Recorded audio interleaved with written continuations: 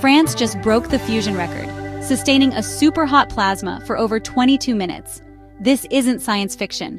It's a leap toward clean, limitless energy. On February 12th, the CEA's WEST Tokamak held stable plasma, heated to tens of millions of degrees, for a staggering 1,337 seconds. That's 22 minutes.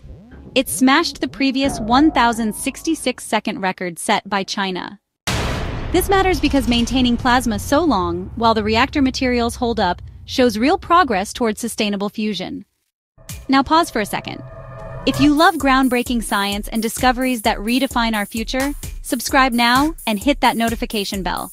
We bring you the stories that change our world. So, back to the breakthrough. Scientists achieved this by refining magnetic confinement and cooling techniques, keeping the reactor's walls safe while holding that inferno of plasma. That stability is really crucial. It actually paves the way for ITER, the giant international fusion project in southern France, which aims to produce 10 times more energy than it consumes by the 2030s. But it's not just about time, it's about energy gain, sustaining plasma long enough and hot enough for fusion to become commercially viable.